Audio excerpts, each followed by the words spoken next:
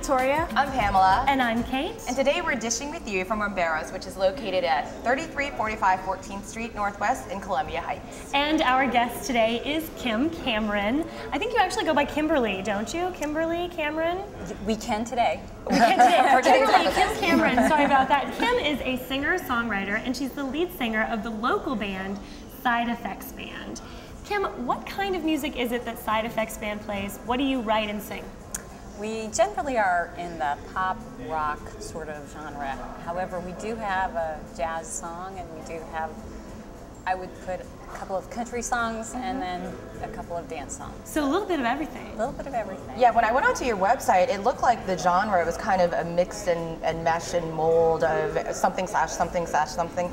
And I listened to a lot of your music, and it's very inspirational, it has a lot of energy, but you're able to kind of switch between all of those genres. Do you feel that, that the mixture of all these genres is kind of what a lot of artists are doing these days now, besides just sticking to one? There's a few artists who will claim they're doing it. I think there are a few that are attempting to do it. I looked at it this way.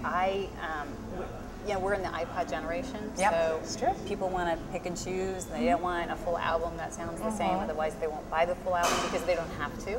So, and I get bored with music. I think everybody gets bored with the same kind of music. Right. So depending on if it's the morning, you kind of want something a little softer, or maybe you're going someplace and you want something a little more Or you're sitting at your desk and you want to get a boost of energy. So I didn't want an album that was going to be not representative of what I would listen to straight through. So I didn't want anyone to get bored in the middle and say, okay, I've heard the top 3 songs I want and I want to go to the next one. So that's great. I did design the first album like that in mind. The second one follows the same sort of pattern.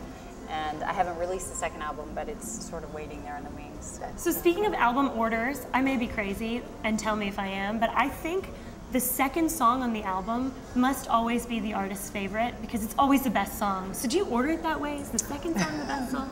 Well, ordering songs on an album is typically a heated conversation you have between a little insight into this world. Producer and the artist, and then of course the band gets input too, but they always lose. You typically get talked into it because your producer says, no, these, from an objective standpoint, these are the top ones, and it's usually your first song is the song that they feel is the hit of the album. Right. So that's the first one, yes. Doesn't necessarily represent what the artist feels, but it typically is what the producer feels. So on your last album, your favorite song, where did you put it? Well, all of them were her favorite. All of them were your favorite. It is a tough one for me because they all are stories about people I know. So depending on the day, it's hard for me to really pick and choose. And there are some days that I really prefer one over the other.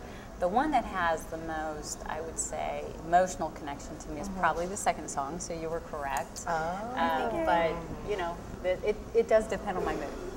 So tell us your story. You went from the corporate world, which I think many of us have, and then you transferred into entertainment and being a vocal artist and songwriter. How does that happen?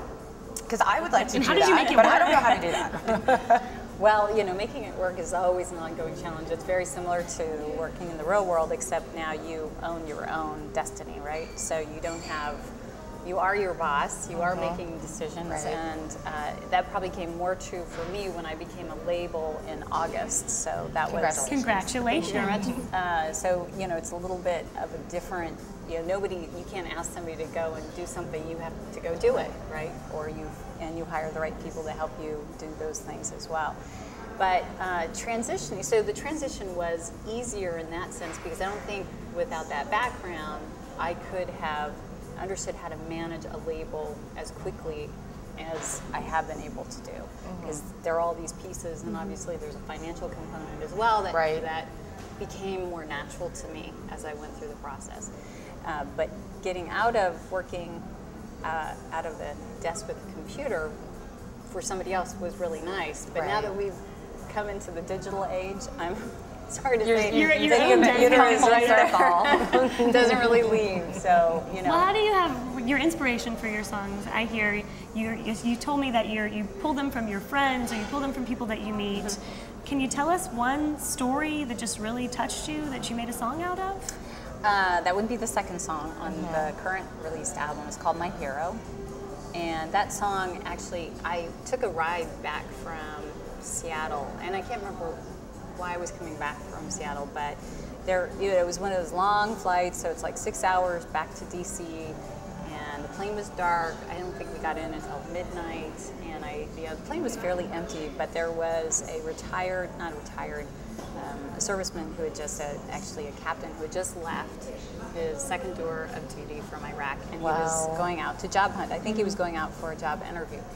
So we were talking, and he had about 6 hours, and he told me all about his time in Iraq, and he sort of started from the beginning and to the end.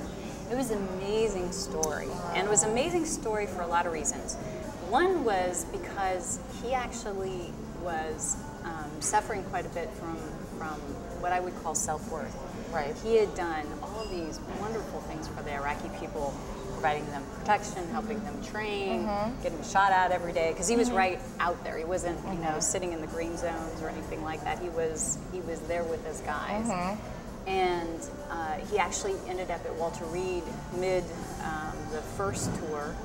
So he had actually seen guys that had gotten hurt from IEDs and went through a lot of emotional trauma as well. And he left. When he came back for the second tour, he said, it's as if what I did for the first 2 years didn't matter, because I went back for 2.5 more and nothing had changed. Wow. So he actually decided to leave the Army because of that. And I was so moved. But here's this guy who had devoted his life for us, right? They don't get paid a lot. They leave their family, all of those things. And he didn't feel like he contributed very much at all. So after about 2 months of really not being able to let go of the story, I wrote his story down. Oh my gosh. And this was the song. Yeah, that was the song. And then the music just kind of followed. Music followed the song. Music always, for me, the music comes after you write the story. And then then the story, I thought it was kind of over.